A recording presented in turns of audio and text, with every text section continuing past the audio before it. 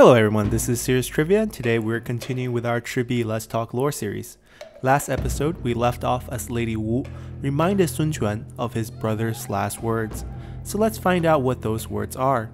On Sun Ce's deathbed, he told his little brother Sun Quan, 内事不决问张昭，外事不决问周瑜, which translate to, ask Zhang Zhao if there is an internal issue that needs to be resolved.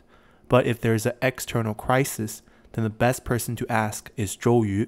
Clearly, the invasion from Cao Cao is an external crisis, so the best man to ask here is Zhou Yu, who is currently at Puyang Lake training the navy. Since Puyang is right next to Chaisang, a messenger was immediately dispatched to summon Zhou Yu, and by nightfall, Zhou Yu has arrived in Chaisang. Now, of all the court officials and generals in the Wu court, Lu Su is closest with Zhou Yu, so Lu Su immediately invited himself into Zhou Yu's residence to welcome him back and to inform him of all that has been happening. After listening to Lu Su, Zhou Yu asked Lu Su if it was alright to invite Zhuge Liang over for a chat, so Lu Su heads out to the inn to pick up Zhuge Liang. But just as he has left, a group of scholars led by none other than Zhang Zhao also invited themselves to Zhou Yu's residence. Long story short, Zhang Zhao and his group are here to find out where Zhou Yu stands on the matter of surrendering or fighting back. So after listening to Zhang Zhao explain why Wu needed to surrender, Zhou Yu kindly reassured the scholars that he also intends to tell Sun Quan that surrendering is the best option and sees them out. However, Zhou Yu's night is just about to get interesting as Chen Pu, Huang Gai, and a group of generals who favor fighting back also invited themselves to Zhou Yu's residence. Now, although Zhou Yu is the admiral of the navy and ranks higher than most of these generals, he still belongs to a newer generation of generals who are younger and joined Wu under Sun Ce, while generals like Chen Pu and Huang Gai have been serving the Sun clan since the early days of Sun Jian, so Zhou Yu has a lot of respect for these older generals.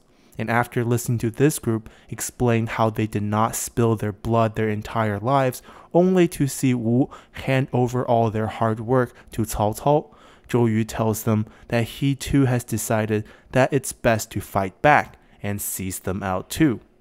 But then another group, led by Zhuge Jin and Lü Fan, who represented the neutral factions in the court, also invited themselves to Zhou Yu's residence, as they too wanted to find out where Zhou Yu stood on the matter. Zhou Yu politely asked for their opinion, and Zhuge Jin excused himself from the matter, as after all, Zhuge Liang was his younger brother, but he did summarize the current situation of the court to Zhou Yu. Those who seek comfort and ease have chose to surrender, while those who wish to defend the work of 3 generations of the Sun clan have picked the harder route of fighting back. But before Zhou Yu could answer to this group, another group, led by Gan Ning and Lu Meng, who represented the younger generations of generals, also invited themselves over to Zhou Yu's residence to voice their desire to fight. As those who want to surrender and those who want to fight bickered inside Zhou Yu's residence, Zhou Yu finally had enough and kindly asked everyone to go home, as he will decide on the matter tomorrow at court along with everyone else. After everyone cleared out, finally Lu Su returned with Zhuge Liang, the one man Zhou Yu actually wanted to see. As they took their seat inside Zhou Yu's residence, Lu Su quickly asked Zhou Yu that he wanted to fight, right? And Zhou Yu replies, Cao Cao is using the emperor to justify his campaign, and with an army numbering in the millions, how can we fight back? If we fight and lose, then the result will be much worse for the Sun clan, so I have made up my mind to recommend our lord to surrender tomorrow. Hearing this, Lu Su is super taken aback, as he was certain Zhou Yu was on his side, so he becomes visibly angry as he reminded Zhou Yu that when Sun Ce died, he entrusted the Sun clan's future and the life of his younger brother all to him. So how can he forsaken his brotherhood with Sun Ce now and recommend to surrender? As the two argued, Zhuge Liang sat there and observed until he finally let out a laugh. Zhou Yu then stops and asks Zhuge Liang if he's laughing at him. And Zhuge Liang replies, No, I'm laughing at Lu Su, who clearly does not see this situation clearly. Now Lu Su is even more confused. He's thinking, wait, Didn't I invite you over from Liu Bei to try to persuade Sun Quan to go to war together? I thought we were at least on the same team. Now first Zhou Yu and now you, Zhuge Liang, both suddenly want to surrender? What is going on? Zhuge Liang then speaks to Zhou Yu. Cao Cao is clearly a military genius. Everyone who has gone against him has perished, whether you are Lü Bu, Yuan Shao, Yuan Shu, or Liu Biao. Yet now in the entire world, only my lord Liu Bei dares to resist him. I serve my lord faithfully, so I have no choice. But clearly Zhou Yu sees the situation more clearly, and if Wu surrenders, then he can certainly keep his family safe. And if he decides to work for Cao Cao, maybe Cao Cao can even make him rich. If you want help, I have one plan for you to get a good peace deal. All you need is 2 people from Wu and 1 swift boat, and Cao Cao will happily turn around and go back north. This statement got Zhou Yu curious, as he has no intention to surrender, but he did want to test to see how Zhuge Liang will react when he suggests to Lu Su that he will recommend surrender. But now Zhuge Liang claims that Wu can negotiate a favorable surrender deal at the cost of just 2 people. So Zhou Yu asks Zhuge Liang who the 2 people are. Zhuge Liang answers, Cao Cao has recently built a palace for himself called the Bronze Peacock Palace, and as he is well known for his taste in beautiful women, he has stated his desire to stockpile the palace with beautiful women from all around the kingdom. From Wu, he named Da Qiao and Xiao Qiao. So if Wu can spare these 2 women and send them to Cao Cao as gifts, he will surely sign a favorable surrender term with Wu.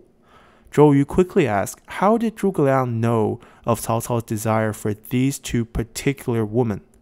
Zhuge Liang replies that when the palace was completed, Cao Cao wrote a poem commemorating the palace, and in the poem he stated his desire for these 2 girls, as they are well known for their beauty. And Zhuge Liang then proceeded to recite the whole poem for Zhou Yu to hear. By the end of the poem, Zhou Yu jumps up from his seat, points his sword to the north, and swears to kill Cao Cao. Seeing Zhou Yu's angry reaction, Zhuge Liang quickly asks why he is overreacting over just 2 civilians. Historically, when the nomadic tribes of the north have attacked the Han, the emperor often had to marry his own princess to the tribal leaders to sue for peace, so the cost of 2 civilian girls seemed hardly an issue. Zhou Yu answers, you don't know. Da Qiao is the wife of the late Sun Ce, and Xiao Qiao is my own wife.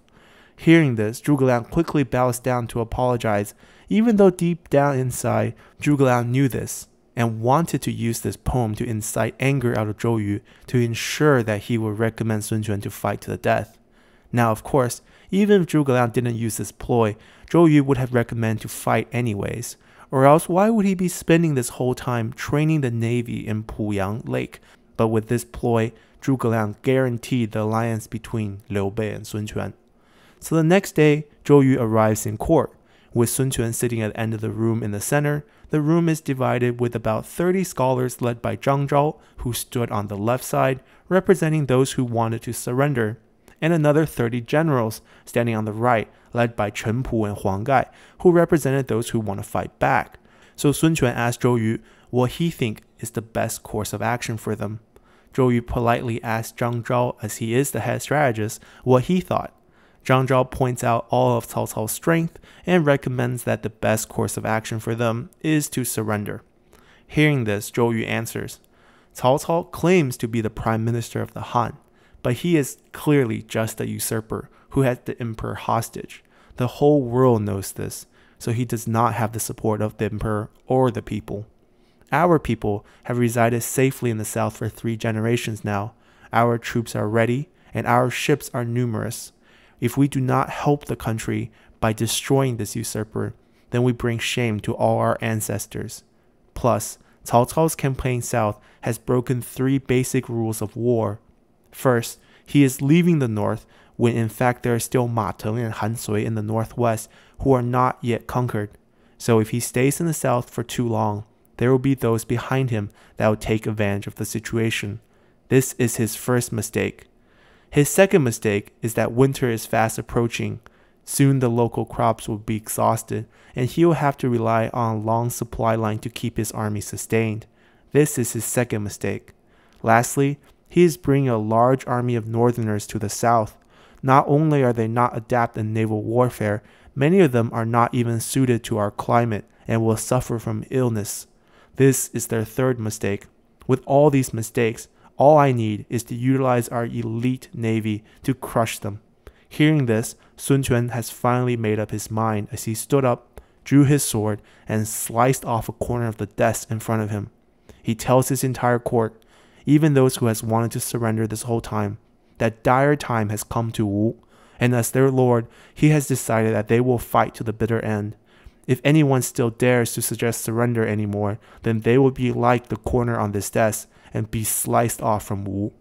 Sun Quan then names Zhou Yu as the chief commander of the joint armed forces, Chen Pu as second in command, and Lu Su as the chief strategist. And with that, the court was dismissed as everyone started their preparation for war. Back at Zhou Yu's residence, Zhou Yu invited Zhuge Liang over as he wanted to ask if Zhuge Liang had any brilliant plans to fight off Cao Cao. But to his surprise, Zhuge Liang claims that Sun Quan still had doubts, so there was no need to plan right now. And it is best that Zhou Yu pays another visit to Sun Quan in private to reassure his lord before they make their final plans together, as Sun Quan is still clearly worried about the sheer numbers of Cao Cao's forces. So that night, Zhou Yu requests another audience with Sun Quan, where he asked Sun Quan if he was still worried. Sun Quan then expressed his concerns that Cao Cao's manpower advantage is clearly something they can't overcome. Hearing this, Zhou Yu is first shocked by Zhuge Liang's ability to read people, but then quickly explains to Sun Quan that Cao Cao's forces is definitely not 1 million strong. Historically, the armed forces of the Central Plains never amounted to more than 150,000 people, and Yuan Shao's forces never really amounted to over 70 or 80,000. Even when combined, their hearts are not in this fight, so far from their homeland. So all I need is 50,000 men, and I can ensure a great victory. Hearing this, Sun Quan becomes much more assured and tells Zhou Yu to take the 50,000 men first. While he might not be personally at the front lines with Zhou Yu and the troops, he will continue to recruit and train new troops and provide additional supplies from the rear. And if the time should come that he is needed to be at the front line, then please do not hesitate to use me, and I will fight alongside our brave brothers from the south, as we will certainly defeat Cao Cao. Hearing this, Zhou Yu reassures Sun Quan that hopefully this will never be needed and excuses himself. Back at his residence, he could not sleep, as Zhuge Liang has clearly shown to be smarter than him. First, he tricked him with Cao Cao's poem, and now he can clearly see into Sun Quan's mind. So he summons Lu Su late at night and says to him, if we keep Zhuge Liang around, one day he will become the biggest threat to Wu. We must kill him now. To find out if Zhuge Liang will survive Zhou Yu's jealousy, come back tomorrow as these two star-crossed strategists continue their battle of wits in our lore series.